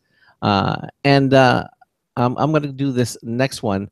And that is, well, let me see. This is from Maximum PC, and again, Paul Lilly. Mozilla is working towards a real private browsing in Firefox. I wasn't aware that the private browsing wasn't real. Evidently, well, you could put it in like incognito mode, or you could put it in private session where it wouldn't put cookies or anything like that on your computer. But you could, your internet browser, or I'm sorry, not your browser, your what do you call it? Your ISP could still see where you were going. Okay, well, I'm going to continue on with this now. This is again from Paul Lilly. Says all the major browsers come with a private browsing mode of some of. Okay, well, we can't reach out. Okay, so in other words, there's a so you can shop for birthday gifts and kind of plan surprise parties, without leaving any trace of what you've been up to. Because that's what you're using private browsing for. Or more realistically, to visit seedier sites. There we go. There you go. That's it. All the porn sites. You don't want people knowing. Okay. We could beat around the bush. We could speak in innuendo, and we could suppose what you need. But well, let's call a spade a spade. Yeah, exactly. Whatever the use case scenario, these private browsing modes are mostly designed for local peace of mind. Okay, they erase your history, and they take other steps to hide where you've been from anyone else who might be using the same computer. Though now Mozilla wants to take things further than that. Okay, so they've rolled out a few experimental enhancements to its private browser feature. Okay, which are currently available in pre-beta versions of Firefox. Okay, and these include Firefox developer editions on Windows, Mac, and Linux, and Firefox Aurora on Android. Okay. So these enhancements are designed to actively block website elements that might be recording your activities or otherwise collecting data about your online activities without your knowledge. Okay. Now here's the thing: the enhanced protection can sometimes come at a cost, especially when some websites might appear broken when Firefox blocks elements that track your behavior. That's one of the things. If you're going to use private browsing, that means they're turning off your cookies. They're turning all the things, and some websites won't operate if they can't get access to cookies or put a cookie on your system. They're going to think something's broken, and they'll actually say, turn your cookies back on. I've seen this happen time and time again. And they will usually refuse outright to work. Yeah, that happens sometimes, and it's weird to come across, and I really don't trust sites that do that. Mm-hmm. But cookies aren't like it's easy to say cookies are the bad guys because they come from companies to track your whereabouts, but cookies are just a useful tool. Mm-hmm. So some websites depend heavily upon them, and they like you to have them, but I don't think any website should require them, as a necessity. And of course, you always have the option of unblocking, finicky, elements to view a website normally. It does have that. Now, as to some of the new features, Mozilla's got a new tracking protection mechanism. And when I say tracking protection, it's capital T, capital P. They're calling it, that's the name of it, tracking protection. And that also blocks some websites and domains outright. Okay, so that tracking protection, this is a quote from them, allows you to take control of your privacy online. While Firefox has a do not track feature that tells websites not to monitor your behavior, and by the way, that's completely optional on the website. They may or may not do that. Do not track is completely voluntary. It doesn't force them to do anything. Companies are not required to honor it. That's what I just said. Now, Firefox. I believe the last company, or at least the last big company that fell into the trap of not honoring it was Yahoo. And Yahoo said that they put on some kind of super cookie and they didn't honor the do not track. And again, Yahoo is a big company, and they got a lot of flack for that. Yeah. Well, Firefox tracking protection features puts the control back in your hands, the consumer, by actively blocking domains and sites that are known to track users. Okay, this is again from Mozilla, which is nice, I think. And obviously it's in beta, so you can go and get the version and try it, but and the way they've done it is that you can still continue to use your regular Firefox browser because it creates a separate profile, so you can use it. And if you come to a website where the newer version doesn't work for some reason or crashes, you can always go back to your regular Firefox browser. So that's nice. So you can run it alongside. It's not one or the other. But that's the story for that. So obviously, their Firefox is still working for a real private browsing in Firefox. And I'm glad. I like to see that happening. So that's that. Okay, I guess according to Ben, we're not going to be able to get our guest. There's some unfortunately.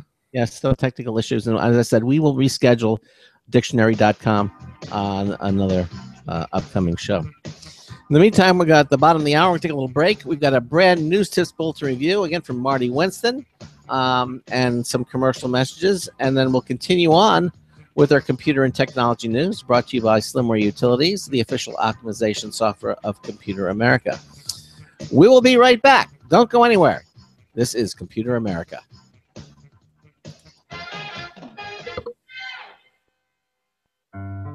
Hi, this is Craig Crossman, host of the Computer America Show. You have important meetings to schedule. Your company's getting ready for its IPO, and you're in charge of the PTA fundraiser this month. So how do you coordinate everyone to be available at the same time? Are you still using emails, phone calls, even text messages to schedule meetings with a group of people? How's that working out for you? That's so great, huh? It's a fact that every day, millions of people suffer from scheduling headaches. Well, with Doodle, scheduling meetings with a group of people is quick and easy. With Doodle, you can easily propose available times to each member.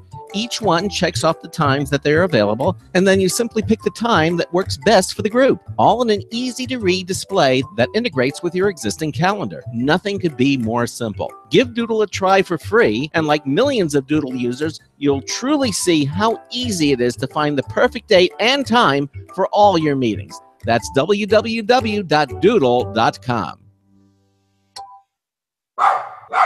Looking for a best friend? Brother Wolf Animal Rescue has your best friend waiting just for you. The mission of Brother Wolf Animal Rescue is to help build a sustainable, no-kill community where no dogs or cats are ever killed for population control, where true euthanasia is reserved only for animals who are irremediably suffering or for animals who are truly a threat to society and with no hope of rehabilitation. Brother Wolf staff and volunteers go door to door, neighborhood by neighborhood, to educate citizens about local resources available for at-risk pets and to help their families connect with those resources. Brother Wolf's community-based approach to no-kill helps keep family pets healthy, happy, and in their homes and out of the local shelter system in the first place. For more information or to make a tax-deductible donation to this wonderful 501c3 organization, visit their website at www.bwar.org. Help to realize Brother Wolf's vision when no animal is euthanized for lack of a home. Who's a good boy?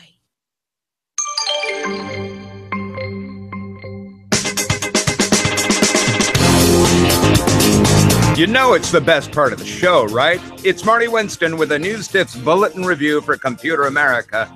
This time, the Waterloo Gas Monkey Garage Tool Chest and Cabinet. Gas Monkey Garage is just one of the licensed brands under which Waterloo Industries manufactures those rolling metal stack of drawer carts that seem to scream mechanic, no matter how skilled the owner of the thing or the tools inside may be. These tool trolleys come in 3 levels of construction. Thin metal versions as low price leaders for casual weekend mechanics, super brawny versions for the pros, and a level in between like the one we got for more than casual but less than professional users. The muscle combo we got for review includes a 26-inch wide chest. Its drawers are on ball-bearing slides that can handle 75 pounds each. Plus, it has gas struts on the top lid. It all rides atop a rolling 26-inch wide cabinet. The whole thing on 5-inch by 2-inch wheels. It has an overall load rating of 1,000 pounds, half a ton. Ours arrived at a great time, just before we moved, but we should have gone this way years ago. Bottom line, the Gas Monkey Garage 26-inch rolling tool cabinet and chest muscle combo from Waterloo Industries is a formidable chaos antidote on wheels. for all the tools most of us are ever likely to have or need. It's Marty Winston with the News Tips Bulletin Review for Computer America. Welcome back to the Computer America Show. For anyone out there who has not been keeping up to date tonight, or you may just be tuning in, whatever it may be, we actually just got a question. By the way, you can do that. Go to Computer America over on the left side, enter question, name, email, question, just so we can get back to you. It's the reason for the first two. But we just had a question about Anonymous and what happened to them. And as Craig mentioned earlier, they had a scheduling conflict. The conflict being, of course, their lawyers said no, and our guest said yes. And so the lawyer won in that particular argument. So they'll be back eventually. It's just when they get the green light from legal, then they can come on our show and talk about just what Anonymous is. So that's what happened to that. And the second hour guest, a little bit different deal. Our network is having a few technical snafus. We will have them sorted out by tomorrow night. We promise. Yep. You can always listen to us on our live video feed. But dictionary.com will be rescheduled hopefully sometimes this week if we can manage it. But for the first hour, technology news brought to you by Slimware Utilities. Second hour, technology news brought to you by Slimware Utilities. We're just going to do 2 hours of tech news, which is nice because sometimes we don't get to all the stories that we would like to. And 2 hours, of course, offers us that opportunity to do just that. So Craig just finished up the article from Maxim PC talking about the new Firefox feature that will allow you to do true private browsing, which before was only possible using a VPN. And if Mozilla Firefox can get that working, I know a lot of people. And again, these aren't people who the sky is falling, the government's out to get you, and aliens are among us. It's just everyday average people that value their privacy and would like to be not tracked. And if Firefox can get that in a browser that's easy to use, just hit one button or hit one keystroke and you're surfing very anonymously. Yeah, I know a lot of people that would flock to that feature just for that feature. I agree. It's like the polar opposite of what Google does, because Google, if you use the Chrome browser, again, I love the Chrome browser. I use it all the time. I use it across multiple devices. I find the integration it provides very, very easy. But if you're on the Chrome browser, you're pretty much guaranteeing that everything you do, every keystroke, everything you type, everything you search, everything you do is being tracked to the nth degree, because Google makes their money off of that data, aggregating that data and providing you with ads and blah, blah, blah, blah, blah. You know everything in Chrome, you're being tracked, and you just kind of have to weigh that against the increased functionality. Mm-hmm. Firefox, I guess, is going the opposite direction, where if they can offer you an experience that is truly untracked and untraceable, that, that's the flip side of the coin, and just as many people, I think, are going to go for that. That's it. Okay. So again, that, and you can run both the beta version and your current version of Firefox at the same time too, which was how this started. Yep. Okay. So your turn to pick. My turn to pick. And Samsung, if you didn't catch the very beginning of the show, they recently released a 16 terabyte solid state drive. Yeah. But is that enough for the minds over at Samsung? Nope. No. They're considering this one, and while the idea isn't brand new, I believe Elon Musk and SpaceX had a similar idea, and Google also had a very similar idea, although theirs were based on the ground. Samsung, this from Popular Science, wants to blanket the Earth in satellite internet. Okay. How's that go? Yeah, Dave Gershcorn, and yeah, just to. How's it going to work? Hopefully it's going to work very, very well. And let's see. Here it is. Okay. So Samsung, satellite internet. And this is a very cool idea. So a paper published by Farouk Khan, president of Samsung Research America in Dallas, details an interconnected net of 4,600.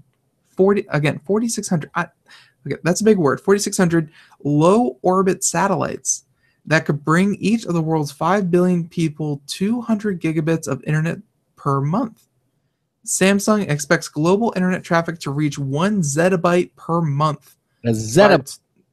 Yeah, by 2028. So in 2028, the global internet traffic will be 1 zettabyte. Now that's a zettabyte is 1,000 exabytes is 1 zettabyte. And that's, so wait. Let's start with 1,000 megabytes is a gig. 1,000 gigs is 1 terabyte. 1,000 terabytes is a petabyte. 1,000 petabytes is a exact exabyte. An exabyte. Exabyte, and 1,000 exabytes is 1 zettabyte. 1 zettabyte. So that's, let's see, just counting the orders of magnitude, that's somewhere in the neighborhood of a lot. That's that's a ton. As 1 zettabyte per month by 2028. So, they have a quote here saying that our goal here is to design a space internet with similar capacity in reference to the 1 zettabyte figure. That is by Khan. This also brings Samsung in a race with the likes of Elon Musk and Richard Branson, who are actively working on investing in a similar satellite venture. The Branson-backed OneWeb offers a similar approach to Samsung, a net of 648 satellites, again, compared to Samsung's 4,600, that orbit and transmit to the ground stations that in turn relay the signal to users. So, and that seems to be the key, or at least the key similarity between all of these, where the satellite, like your cell phone or your laptop or whatever you're using, wouldn't directly link up to the satellite. The satellites would be in a position to power, or at least provide signal to ground nodes all over the place. And then those ground nodes would then provide your phone with the signal, because, the signal going all to one, if all of the internet was going to one node, that one node wouldn't be able to handle it. So you're rerouting your traffic through all these ground nodes all over the country, all over the world, and then that's going up to the massive network that is the satellites. Bing, bang, boom. That's how you handle 1 zettabyte of traffic a month. Now let's put that into perspective. You gave the correct thing: the 1 megabyte to gigabyte, 1,000 tera, 1,000 tera is a peta, 1,000 peta is an exact exabyte, and a zettabyte is 1,000 to the 7th power. Okay. Wow. Which is called a sextillion. That's a short, or it's 1,000 trillion. Okay. But there's one. What do you have when you have 1,000 zettabytes? What is that called? A black hole. A yottabyte. Yottabyte. That's 1,000 to the 8th power, or 1 septillion, or 1 quadrillion. That's how that's one with 24s. It's with 3, 6, 9, 12, 15 with 24 zeros after it. That's how big that is. Crazy. It is crazy. But to have that many zettabytes, what they say, how many zettabytes a month? One. Just one. Okay. So 1 zettabyte a month. That's just 1 zettabyte a month, and then that's 12 zettabytes a year. That's 1,000 zettabytes. 1 zettabyte is 1,000 trillion. That's what that is. And again, that number is beyond anything you know. Like, that is beyond just envisioning. So, and of course, that's by 2028. That is within the next 13 years. Mm-hmm. That's not saying what's going to happen within the next 26 years. What's going to happen in the year, 2041. Well, we'll get into yottabytes. yeah. Seriously, it's technology is going to advance at that rate, and it's only going to go up. It's not like 2028 we're going to hit some magical roof. No, it's just going to keep increasing. And you know what's going to happen? They're going to look back at Samsung and say, "Remember when we thought 16 terabytes on a solid state drive was huge?" we do that already. Yeah, exactly. Perhaps too much on this show, but so Samsung satellites would transmit what millimeter waves, or these are at 100 gigahertz. This frequency would allow for the transmission of terabytes per second. The total spectrum availability would be 57.75 gigahertz for uplink, 56.2 gigahertz for downlink, and 38.75 gigahertz for intersatellite communication. So obviously these things would be plenty fast enough on their own spectrum. It's not like they'd have to, go into the 4G or the 5G where cell phones transmit at, these are going to the 100G. Mhm. So, however, the satellites would orbit much higher than other systems have been proposed. Elon Musk SpaceX would be only at 400 miles above the Earth, whereas Samsung would orbit at 900 miles above the Earth. Still technically low orbit, but just to give you some perspective, the International Space Station is 250 miles above Earth. Wow. So this would be, a little bit over 3 times, almost 4 times further than the International Space Station. This, again, Samsung's satellite array, I guess. Or not array, system. Mhm. So, yeah, but right now, again, it's just a paper, and it includes a multi-com core system and low latency transmission and maximizing antenna gain, blah, blah, blah, blah. This is a paper from the head of research for Samsung. So it's obviously a paper coming from the right person. It's just, are we going to be able to see this tomorrow? No, this is still on paper, and it's quite ambitious to say that they want to provide internet to. It doesn't matter where on Earth you are, you will have an internet connection. That is, I think, What's that going to do to Wi-Fi? Wi-Fi is still very important, because Wi-Fi, like the signal strength, think of it like emergency cell phone service. It may not be what you want to use it for every single day of the week, because the signal may be low, maybe spotty, may not be constant. Like you wouldn't watch Netflix on something like that. But to get those GPS update, those GPS coordinates, that's plenty. Like it's going to be just enough internet for your devices to get the information they need, and that is going to change the world yet again. Because no matter where you are, you'll always be connected to someone. You'll this is the world that Samsung and Elon Musk and Richard Branson are envisioning. Nowhere will you go on Earth that you are truly alone anymore, because you'll always have internet access. There it is. It's comfortable. Admittedly, the nearest person might be 1,000 miles away, but in general, you'll never be without the ability to order a pizza in 3 keystrokes. No matter where you are. Okay, now this is an interesting story. Again, it's got the gaming theme and Windows 10. This is from Maximum PC, Paul Lilly. He says Windows 10 may punt you from playing pirated games. Well, that's a scary thought. Yeah. So he asks, have you read through the EULA? That's the end user license agreement for Windows 10. And if not, you might be in for a surprise if Microsoft decides to follow through the terms outlined in Section 7B. Did you read Section 7B? I didn't even go. I didn't even make it to Section 7. I'll be honest with you. Which warns that Windows 10 can automatically check for and block access to illegal software, including counterfeit games and unauthorized hardware. And he actually does a reprint, and I think I'm going to read it.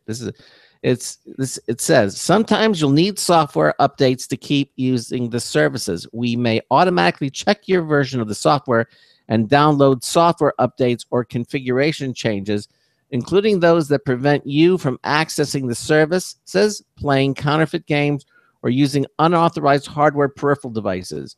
You may also be required to update the software to continue using the services. Such updates are subject to these terms unless other terms accompany the updates, in which case those other terms apply. Microsoft isn't obligated to make any updates available, and we don't guarantee that we will support the version of the system for which you license the software. Okay, and it says these terms just don't apply to Windows 10. Nope, they cover other Microsoft services and software such as Skype, Office 365, Xbox Live, and several more like it. See, I'm not even really that concerned about this. Because this is nothing new. This is not anything that's going to, change the way gamers play games.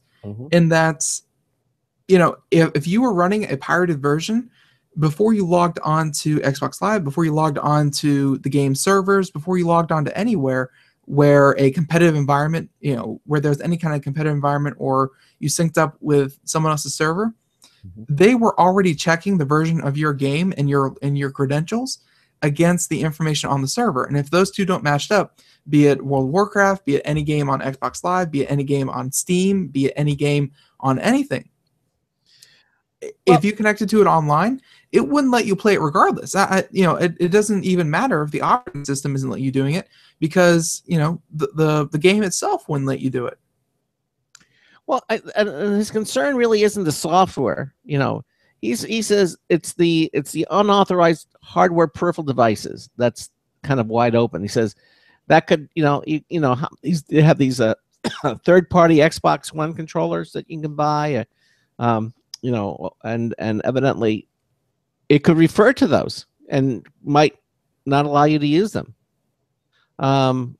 I can't imagine that happening. I mean, because any company who makes an Xbox One controller, don't they have to get some sort of certification from Microsoft to say that it's Xbox One compatible? Yes and no, because you can actually make it was actually pretty common practice for you to buy a controller that was aftermarket, and it would have things modded. Like there was one that you could, like, let's say you're playing a shooting game and you have a semi-automatic gun, and us normal people, if you wanted to shoot 3 times, you would squeeze trigger, squeeze trigger, squeeze trigger. There were controllers that you could buy from companies that were not endorsed by Microsoft, and you could get these controllers, and they were modded so that if you squeeze the trigger, it would, just once, it would shoot all 3 times. It was an aftermarket, not endorsed, not provided by anything, but they still worked, and they were kind of considered cheating or hacking, or it was called using a modded controller, and you could actually get banned for doing that. And I guess that's the kind of thing they're trying to crack down on. Evidently, so that's and evidently they're cracking down on it even more with the Xbox One. He asked the question, what happens if Windows 10 detects a peripheral it doesn't want you using? Okay. We don't know what's going to happen there. It could be a pop-up warning. It could just block it, In other words, the EULA that this new EULA that Microsoft has issued, there are a lot of what ifs, and there's no clarification from Microsoft, at least not for now. Hopefully later on there will be. But I remember that Microsoft rewrote it because they wanted to write it in quote unquote English rather than legalese, so people could have a better understanding of what it was that they were looking at. And I think in that attempt, they may have made it too ambiguous. Yeah. There's one thing about legalese, boy, they can really nail things down. Like Microsoft, I think, really did try this time, because here's an excerpt, like a word-for-word excerpt of the terms of service. And that doesn't sound like most of the legalese that we have seen in end-user license agreements. It's actually pretty plain English. Yep. It's you don't necessarily need a law degree, but I mean, if you were going to try to enforce this in court, then you would definitely need to be a lawyer. But at least you can kind of understand the gist of it. And they try to make it a little bit simpler, but at the same time, you still have to have it cover and protect your company from any of these, from any of these eventualities. So they try to make it too ambiguous because they had to, but it's coming at odds with that whole, you don't need a law degree to read what you're actually agreeing to. Right, but the point is now they're saying it because they did it this way. There may be some ambiguities in here that need to be fleshed out. And, exactly. Okay. All right. So there you go. So, man, I hate to say it because I love having guests on, and it would have been amazing to have Anonymous and Dictionary.com on. Yes. But time flew by. Time flew by tonight. Yeah, it did. So, all right. Well, let's go with Dr. Dre. Oh, what about the giant marshmallow in front of Google? Okay. Well, the giant marshmallow in front of Google is, of course, just to hit that one quickly because we should, the new Android operating system. That makes, that's big news because that covers a ton of devices. We still talk about ice cream sundae. We still talk about Kit Kat. We still talk about Jelly bean. sorry, ice cream sandwich, not sundae. Ice cream sandwich, jelly bean. All these different junk foods. Yeah. And the latest one, Android M, is now actually titled Android Marshmallow and will be the next Android operating system. Yeah, so that was announced. They got the little Android bot, the little green one. And he's carrying this. He looks like the giant marshmallow man. He's got the huge marshmallow he's carrying. So, yep. Or it could be a regular size marshmallow, and that's just how big the Android, mascot is. Could be. Okay. So, but this, I think one of the last stories we're going to do tonight, Dr. Dre and Apple. Mhm. So if you didn't hear, Compton, Dr. Dre's new album, his first one in 16 years, was an Apple exclusive. And again, it was his first album in 16 years, and they said it paid off. Because, it's Dr. Dre's long-awaited new album, Compton, a soundtrack debuted last week in Apple Music. And by the way, Straight Outta Compton, the movie. NWA, did very, very well. It dominated the box office this weekend. And the critics loved it. They thought it was a very good adaptation of all the stories, and weaved all the stories together. And they, so the critics loved it, the audiences loved it, and I guess even the music goers, or at least the music listeners, liked the soundtrack and liked the record by Dr. Dre. So they said in its first week sold nearly 500,000 iTunes downloads. It was streamed worldwide 25 million times in the first week. Wow. That's a lot. And again, there's a big disparity between those two. 25 million times it was streamed versus 500,000 times it was downloaded. Obviously, streamed the big champ, obviously. You could take those two numbers and say that, but still 500,000 iTunes downloads. That's people buying the album is crazy. So, Drake's latest album was streamed 48 million times, and Kendrick Lamar's To Pimp a Butterfly was streamed 39 million times in their respective weeks earlier this year. So they said that those figures include Spotify, which has 75 million subscribers. And yes, even the biggest of the big, Taylor Swift's 1989, which was only available through Apple Music, went from 5,000 to 2.4 million streams a week, according to the Nielsen data, once it went through. So just to put all those numbers into perspective, 25 million streams only through iTunes, only through Apple, as compared to 48 million for Drake and Kendrick Lamar, 39 million. That also includes Spotify, which is a huge chunk of that. So for being an Apple exclusive, it obviously didn't break any records in terms of straight up streaming or straight downloads because, it was only on one platform. But for being on a single platform and getting more than half of what some of the other biggest names have gotten, they've shown that Apple has the fan base. Apple has the users to drive the music industry. Right. 25 million and 500,000, those are pretty big numbers for a single platform, where people are talking about, just barely twice those numbers using all platforms, including Spotify, which is a huge, huge, huge service. So, I guess that's, just to wrap it up, we were all kind of wondering, what is Apple doing, and if Apple is doing right with the whole Apple Music and, their whole redoing of their music infrastructure. And if Dr. Dre's album has anything to say about it, I would say for being an Apple exclusive, it did very, very well. It did very well. So, I have a question. What's Dre's PhD in? Dr. Dre, optometry. He is an optometrist. You would not want him doing surgery on you, but he is an optometrist. So okay, it was interesting how he got into this. Yes. Very cool.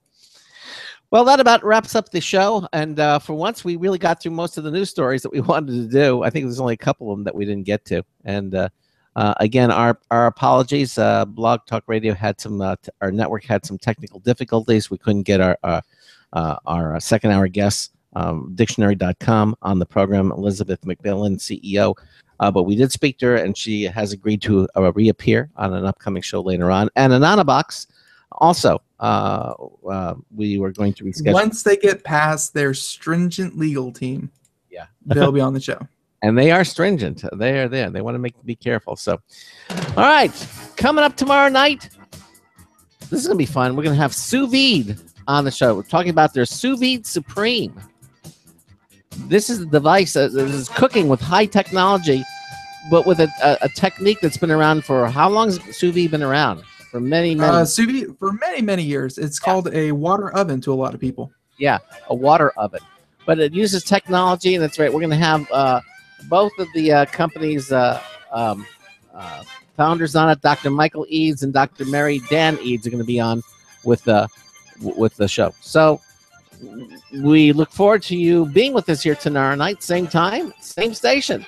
So until tomorrow night, this is Craig Crossman, hoping that your hard disk never becomes floppy. We'll see you tomorrow night. Good night, everyone.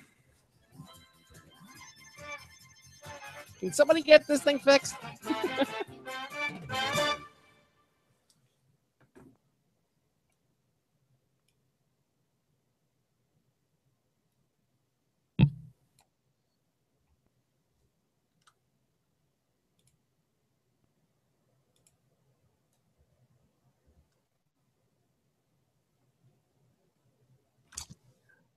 Well, it's not saying thank you for using Blog Talk Radio. For obvious reasons. No problem. But we're still on Google Hangouts.